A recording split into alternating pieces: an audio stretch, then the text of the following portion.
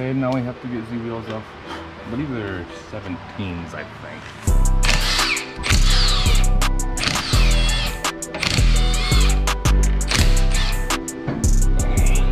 How bad are they? Oh yeah, they're pretty bad.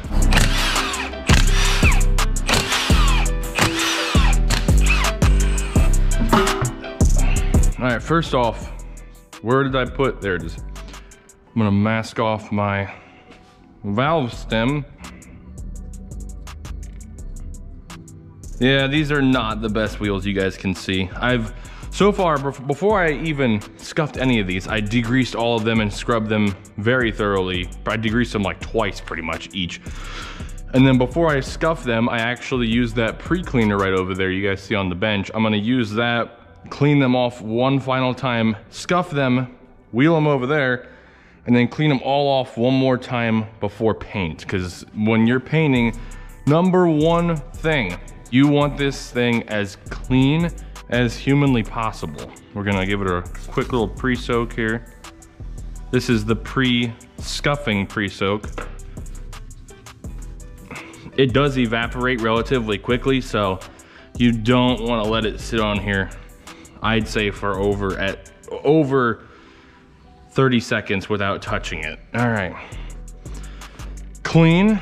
I did used to actually sand them in different grits, but it really isn't worth it, guys. Like it's so much easier, so much quicker. Just use a Scotch-Brite. Make sure you scuff it thoroughly, but use a red Scotch-Brite. Obviously different colors mean different grits, but use a red Scotch-Brite, scuff the wheel as thoroughly as possible. I like to start on the flats, the surface that is towards you first, because that's the first thing you see, right? So you want that as thorough as possible. So I'm just gonna come in here and scuff these front surfaces.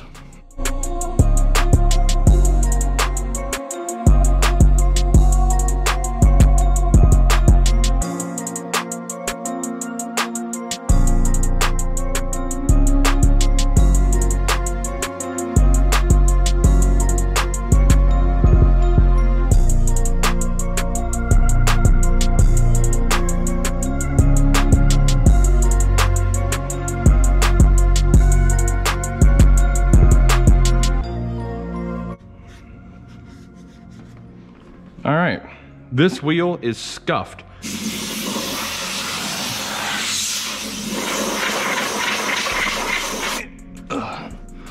We'll wheel this guy over with the rest of these two. All right, he's ready like these guys are. You gotta do one more. Here's that one I was talking to you guys about. You can see just how messed up, like it didn't stick here, here, here, here. It won't fix the problem, but it'll make it look 10 times better. I'm gonna get that one wheeled over, we'll scuff it, and I'll pick you guys back up once we're done with that.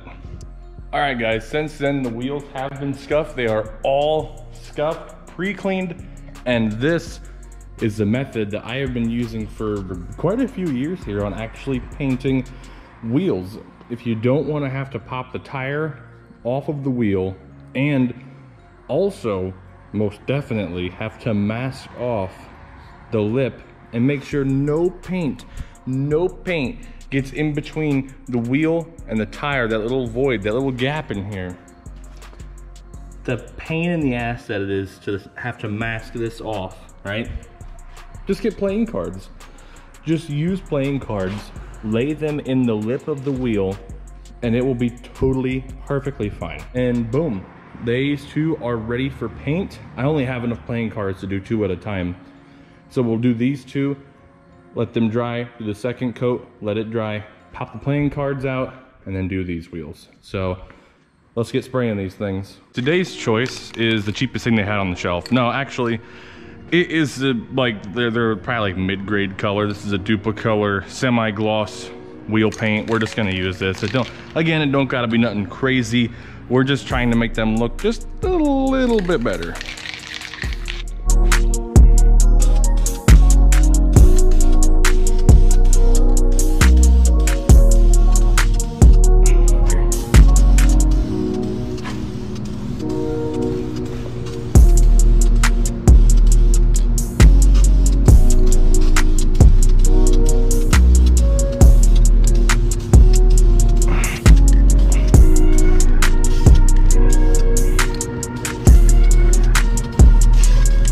good enough for the first coat. I laid it on a little bit heavier than I'd like to.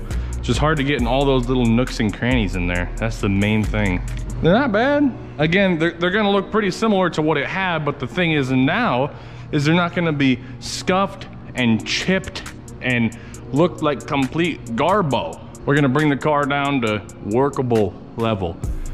And we're gonna work on getting these old brake pads and rotors off. If you guys also didn't see, here's the new lip on the car. If you guys didn't see the video, click up here. It's pretty decent, it's held on. It already has, I think it already has one battle scar. Right here, you can see it's rolled out a little bit. Yeah, she's all right. I actually recommend this spoiler for you guys. If you didn't watch that video, again, go click up there, but this spoiler, this little chin spoiler, actually it's molded properly to the bottom of the car, for one. And two, it's pretty damn rigid. Like, it's moving the whole bumper. Like I said, let's get the car down to workable level here, and then we'll tear these things off of that while those are drying. Little unexpected turn of events. I was doing this side over here because the GoPro was pretty much dead. So I got this side all buttoned up with the brand new parking sensor in there and everything, yada yada. That's all great and dandy, but I come to the back here, don't mind that.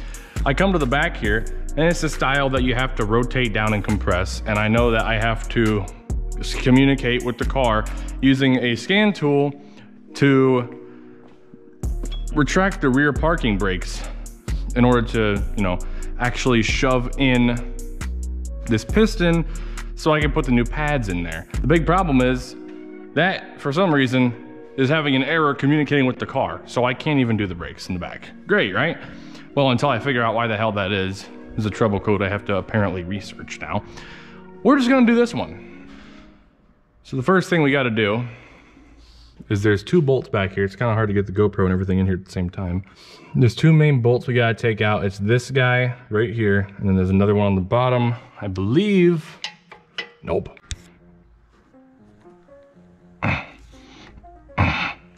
Oh boy. Wow. A little bit tighter than the other side used to be. Yeah, it's a little bit tight. This thing used to, could you stop? Could you stop just for a second? All right, we'll crack the bottom one loose. Just do it by feel. There's that guy. And they do give me two new ones, so that's nice of them. The only thing is they don't give me one of these, this clip right here, which is extremely crucial to this entire braking system. All right, those guys are out. Then we have to get the clip out. But the first thing is I need to pick up the thing I just threw on the ground in preparation to hang this caliper, because you guys never want to just let your calipers hang. I gotta remember how I did the other one. There we go. Keep your hand over these. These things go, they fly across the shop.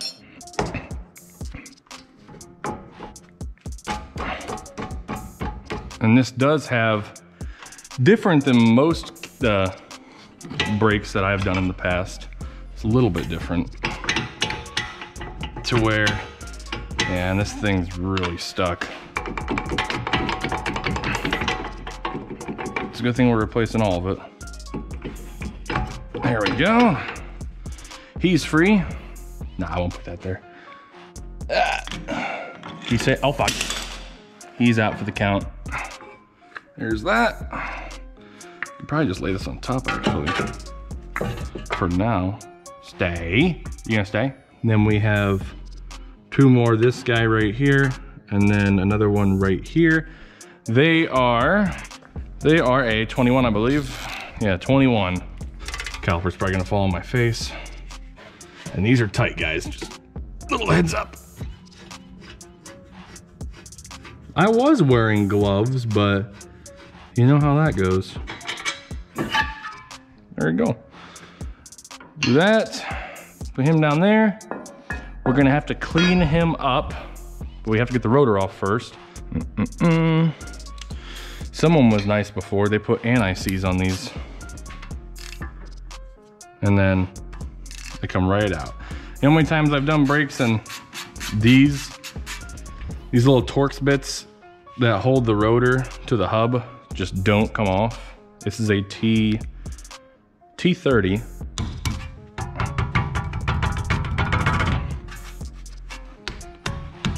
What, they didn't anti-seize this one? Because they're all out, the Torx is out, no reason why it shouldn't come off now. There it is. Wipe this off. Yeah, you can see this one, they had anti-seize over the other ones, but for some reason, not this one. So we're gonna fix that. So the next guy who does this, which will probably be me, unless I sell the car, you know, you never know. We're just gonna get her nice and clean.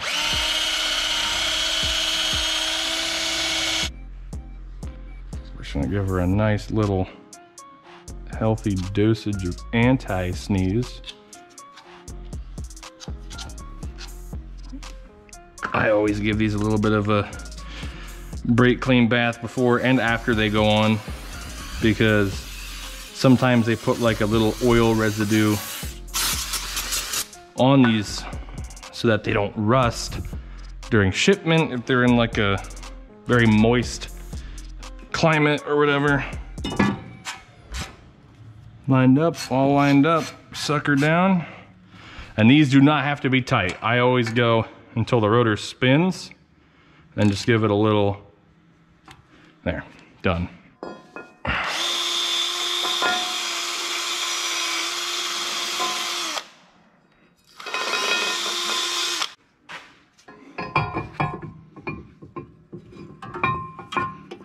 So we got two pads up here. This guy with a little dot on him, little circle, no. And then the back one, which is a little goofed, this guy. He has this weird little contraption that holds him into the back side of the caliper. Oh, do I get a BREMBO sticker? Whoa, whoa, whoa, whoa. Yeah, okay. We got that guy with the little dot on him. All right.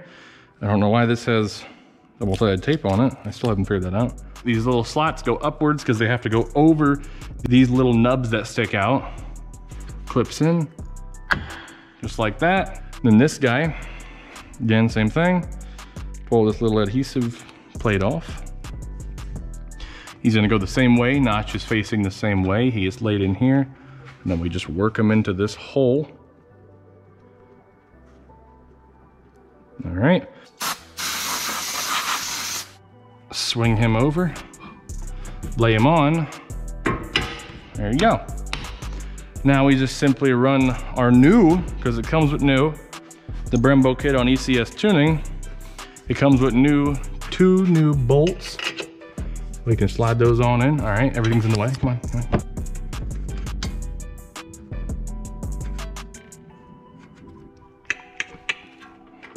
All right, and then we take this guy, our clip that we have to reuse because it does not come with a new one. This sucks a little bit. Now, how did I do the other side? I must have been smarter like an hour ago. All right, he's on. Cleanest side of the rag, of the dirty ass rag.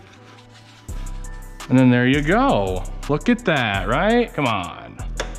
Didn't even need this hanger. I'm gonna go home and figure out why this thing can't communicate with the rears. And then do the rears and then put the nice freshly painted wheels on. Look at them, look at them. They're looking pretty damn good. These are looking halfway decent. Again, these are still shit wheels. All right, we have to take that into consideration still. So anyways, let me go home, do a little bit of research on why it can't communicate with this thing. Hopefully it's something dumb. And then we'll get the wheels back on the car and see how she looks.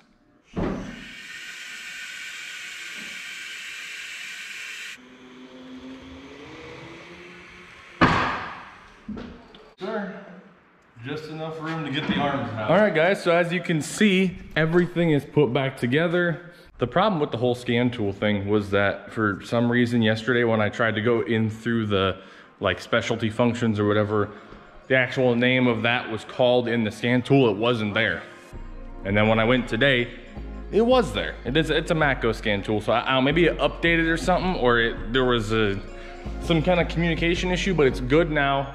We retracted them, we put the rear pads and rotors on, and we put the wheels on that are freshly painted, and I cleaned up the center caps a little bit just to make them look a little bit nicer. But I mean, the wheels came out, they do look a little bit better. Not like astronomically better, but would I say, I only use one can, so would I say $12 greater? Yes, I'd say they look $12 better.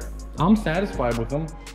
It's not the greatest, but you look at them and now they're not such an eyesore anymore.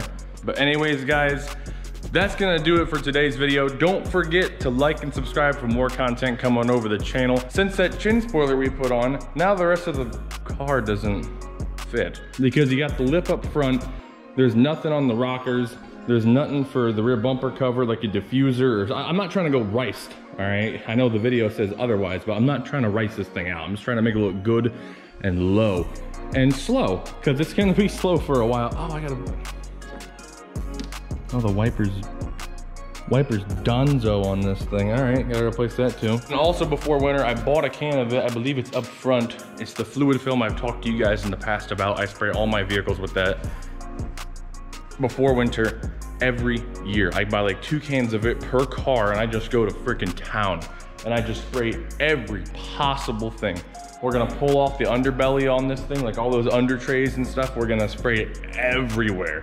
Because this is a California car. I do not want to, well, I'm already introducing it to the salt, but I wanna give it the best shot it's got at staying clean. So I'm gonna spray everywhere. I'm gonna take the plastics out from inside the quarters in here and spray inside the wheel lips from inside the quarter so that it can creep down into the lip. But anyways, guys, that's gonna conclude today's video. I'll see you guys all in the next one.